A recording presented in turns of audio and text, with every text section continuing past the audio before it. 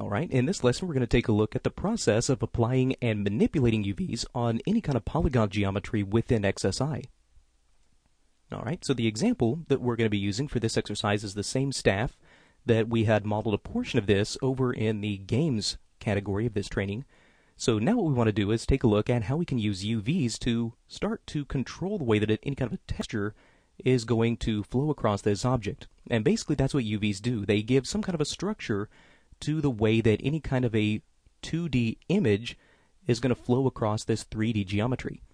Now one thing to note is that by default, as you're starting to model an XSI, any kind of an object has no UVs applied to it. So once you have any kind of geometry modeled and you start to apply any sort of texture, you're not going to see anything because there is no UV structure to this geometry until we start to manually apply this. So what we can do is select the object, and with that selected, let's go to Get Property, and we're going to apply a texture projection. So if you take a look at this menu, we actually have several kinds of projections to choose from. And really this is going to be dependent on your actual geometry itself. So if you have something that's a little bit longer and more cylindrical, you can start with a cylindrical projection to begin with. Or if you just need something that projects from the side, maybe from the front, or from the top down, you can start there as well. So in our case, let's maybe try something that starts as a projection from the top down. So that's going to be this XZ projection. You can click on that, and if you look very carefully, you can see this little green object that's now been applied around this mesh. Right, now this is referred to as a texture support, and basically this texture support is what's holding the UV information for this particular object that it's applied to. So just to make this a little bit easier to see, I'm going to go ahead and just turn the grid off for this 3D view. I'm just going to press the G key on my keyboard, and that will now be a little bit easier to see. So if you want to now take a look at what the UVs for this object look like, now that we have this texture support that's been applied, if we select this piece of geometry and go up to View, we'll go to Rendering and Texturing, and take a look inside the texture editor. Or if you want to use your keyboard shortcut, that's going to be Alt-7. Alright, so here is the texture editor, which is actually letting us see what the UVs look like on this piece of geometry. So if we were to be able to see this a little bit easier, I always find it to be fairly useful to actually tint this background a little bit darker. That's going to be this little 3-colored icon right over here. Alright, so here is what the UVs for this object look like. So basically, this texture in the background is being projected onto this UV structure. And if you take a look in some sort of a textured view, you can actually see now how these are flowing across this 3D geometry. Alright, and if we don't necessarily like this for whatever reason, we can always come back and modify this. So one way is if we were to, let's see, go back to a actual object selection mode, so I'll just tap my space bar, and if I select this texture support and press Enter on my keyboard, I also have access to the options that control the way that this was actually applied. So if maybe this from the top-down projection wasn't a good way to start, we can adjust the texture support direction from here, or we can completely change the projection method altogether. So if we want something that is a little bit more cylindrical, that wraps around this actual base of the staff, we can do that as well. And you should see those UVs update automatically here within the texture editor.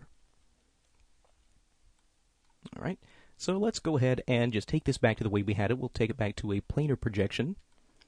Alright, so you'll notice right now that these letters and words that are on the texture itself are being stretched quite a bit, and that's because we have what is this long, slender piece of geometry, but the texture support, you can see, is stretching that geometry across this entire image. So what we could do is maybe just select this texture support, switch to my scale tool, and we can start to actually scale this texture support out and move it around and control the way that this texture sits and resides on this object. And what you'll notice is if I were to take my texture editor, and we'll try to kind of squeeze it into this viewport as best we can, you'll notice that as I actually start to move this texture support, that the texture placement will change. It's really not necessarily changing the texture of the placement or the texture itself. It's really just controlling the way that the UVs are being placed on that particular texture. Now we can also adjust the UVs through this texture editor as well. So, for example, if I were to come in and start to actually grab some of these UVs, I should be able to manipulate them that way. So let's go ahead and we can use our normal 3D component selections here in the text editor as well. So if I were to press the T key on my keyboard, I can actually tag some of these points here in the text editor.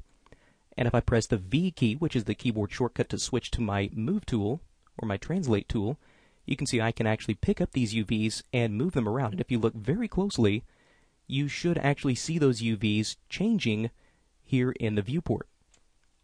All right, so I can press my T key to access those. If I press the Y key on my keyboard, I should be able to select a handful of these polygons here. There we go.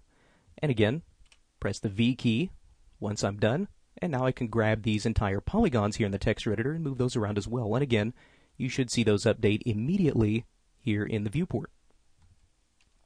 So within this texture editor, it does become fairly important to keep a good memory of your keyboard shortcuts for using your Translate, Scale, and Rotate tools.